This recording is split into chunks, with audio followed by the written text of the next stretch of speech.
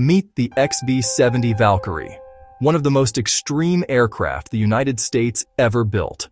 It was a six-engine bomber that could fly at Mach 3 at 70,000 feet. The idea was simple: fly faster and higher than any enemy could reach. Its folding wingtips created compression lift. That means the aircraft used shockwaves to gain free lift at high speed. This saved fuel and boosted range. The engines produced 172,000 pounds of thrust.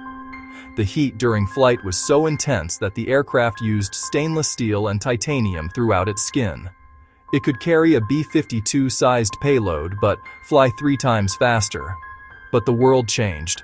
Surface-to-air missiles became strong enough to reach high-altitude bombers. At the same time, intercontinental missiles became the main nuclear weapon. Then, a mid-air collision in 1966 destroyed one of the prototypes. The program ended soon after.